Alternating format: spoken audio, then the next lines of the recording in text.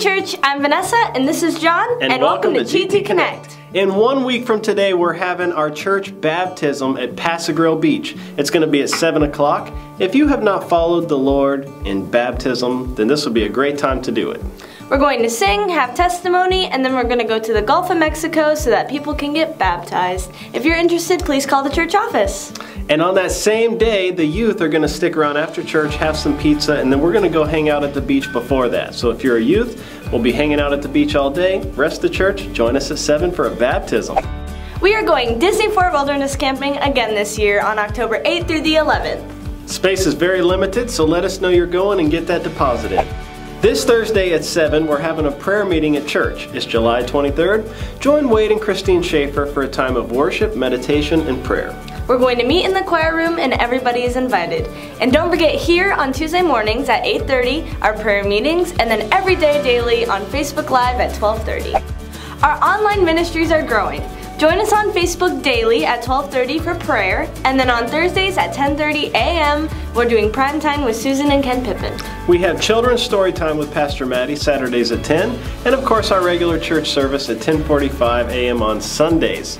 Also, thank you to everybody who's been checking in on Facebook and helping us grow that presence. Well, that's all we got.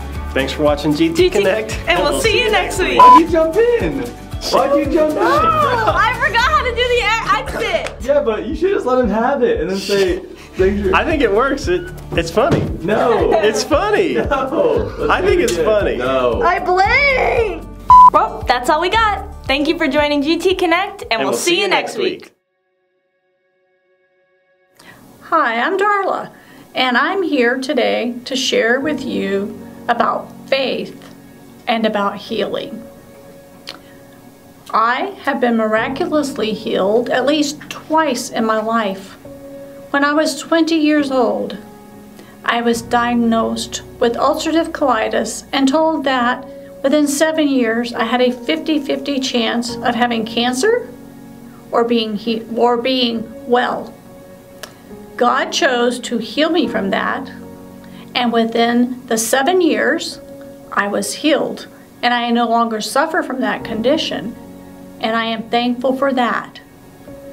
When I was 51, I was diagnosed with frontotemporal dementia, which meant basically the front of my brain was going to just disintegrate, and I was given, actually I was not given no chances. I was told that I would be dead within 5 to 7 years.